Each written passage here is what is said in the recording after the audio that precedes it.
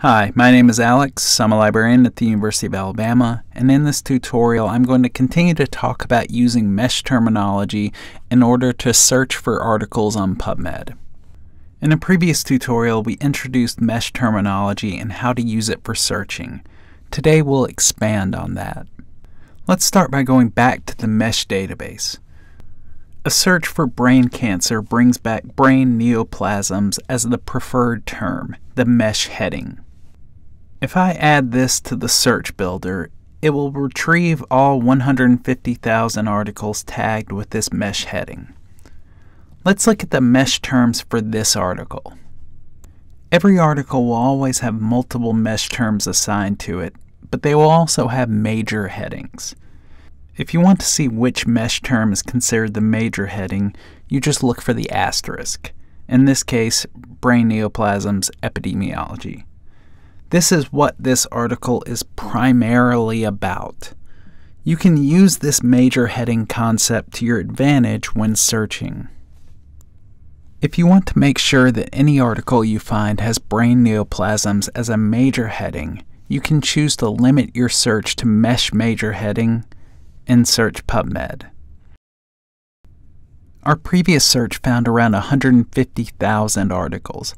This one retrieves around 125,000.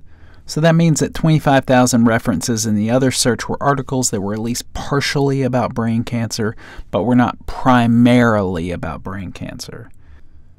That also brings up another aspect of MeSH headings, which is that they are organized in a hierarchical fashion. Let's scroll down and look at what I'm talking about. Below diseases are neoplasms, and in turn, below neoplasms are brain neoplasms. Below that are a number of other narrower headings which are related to brain neoplasms. So why am I showing you this?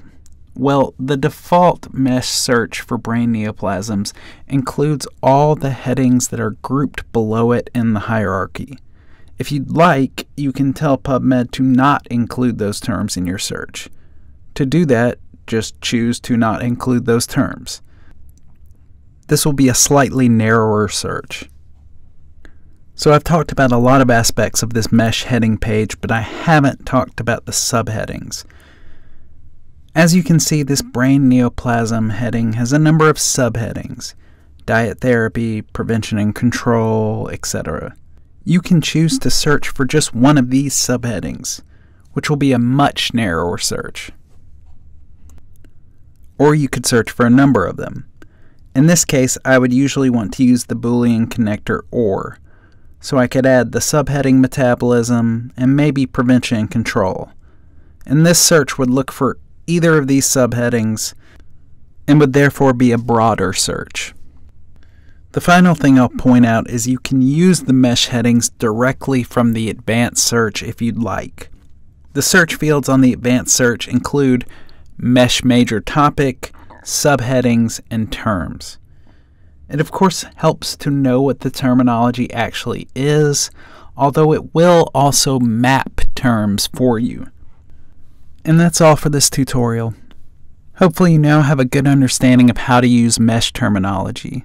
And remember, if you have a question, just ask a librarian.